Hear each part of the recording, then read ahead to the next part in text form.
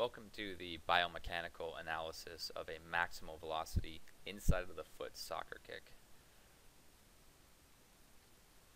Kicking is one of the most studied skills in soccer. There are several kicking variations, each involving altered kinematics that are based on the desired ball flight characteristics.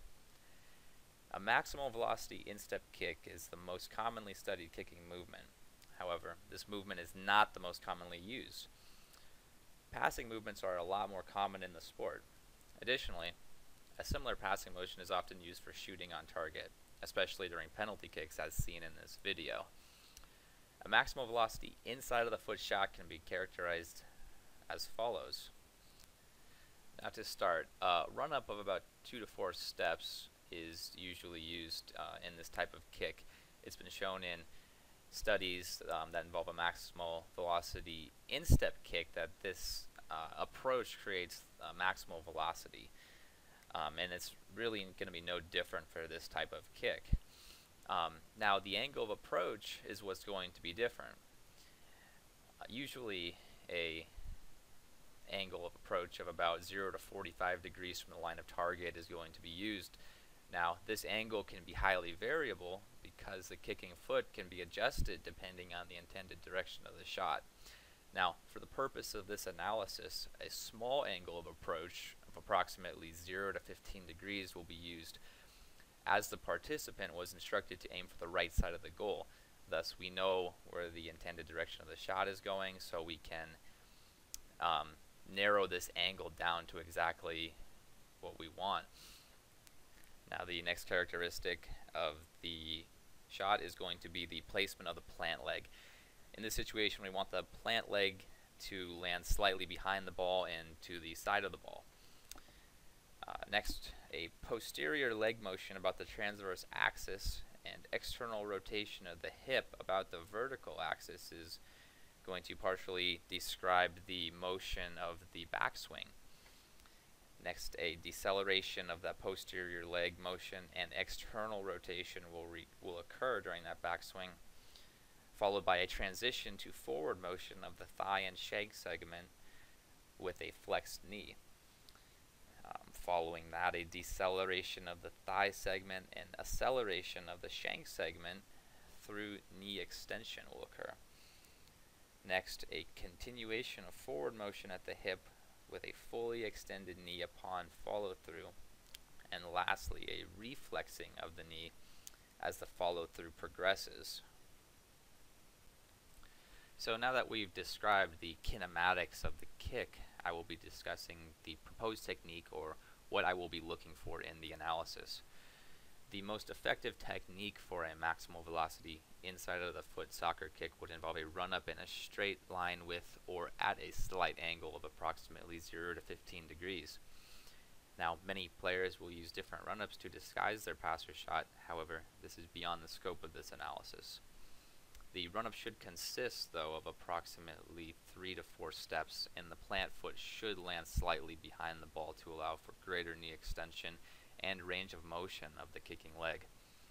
The backswing should result in a position of hip extension and external rotation, also knee flexion and a shank segment that is roughly parallel or slightly beyond parallel with the ground.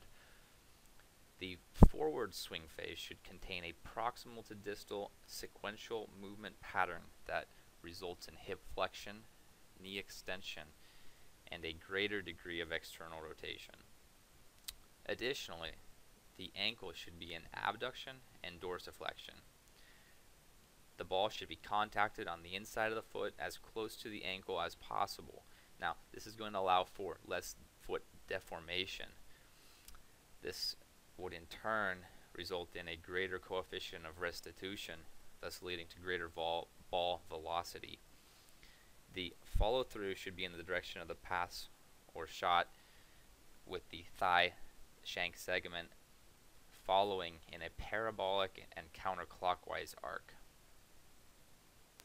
Now, before we begin the analysis of this skill, it's important to keep in mind the goal, or what we're trying to achieve here. Now, there are several purposes of the maximal velocity inside of the foot kick, perhaps the most noticeable of which is during penalty kicks. However, they are also used in gameplay to make long passes, crosses, and also to take shots on goal. In order to maximize the effectiveness of these gameplay variables, accuracy and velocity of the ball must be increased. Accuracy can be enhanced through biomechanical consistency, usually obtained through practice.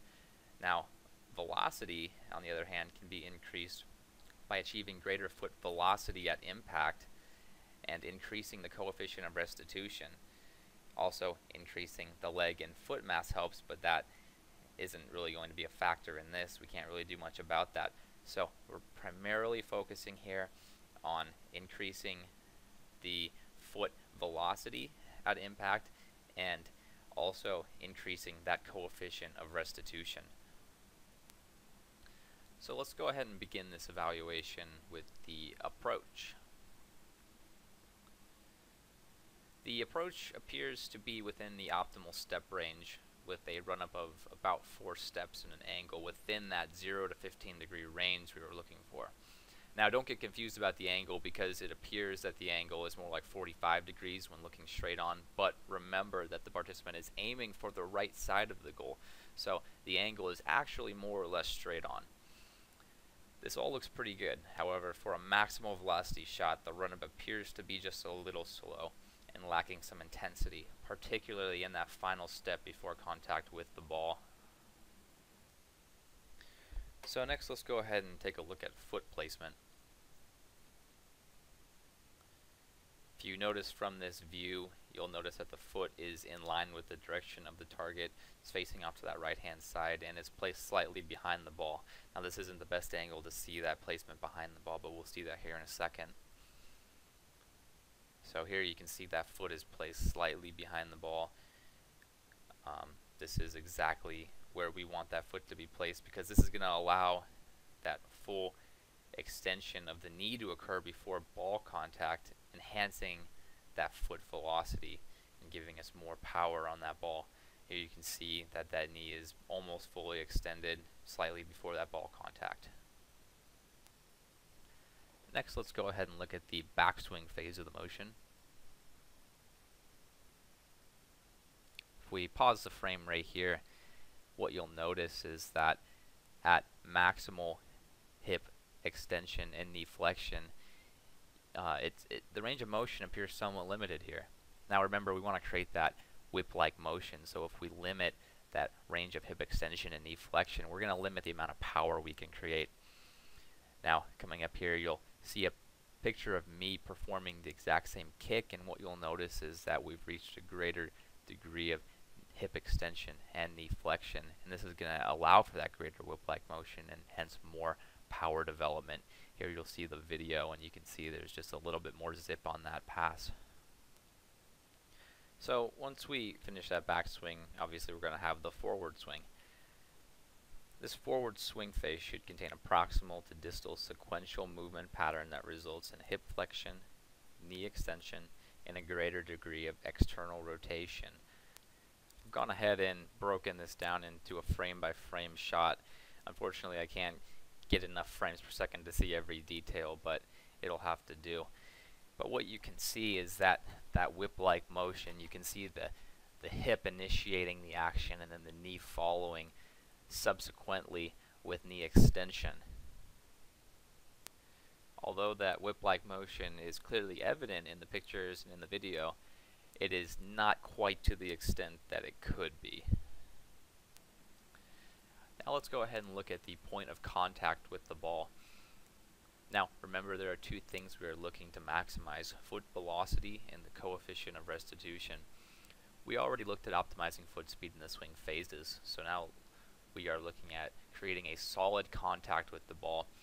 From this view, there appears to be good knee and hip extension. However, the ankle appears to be in plantar flexion.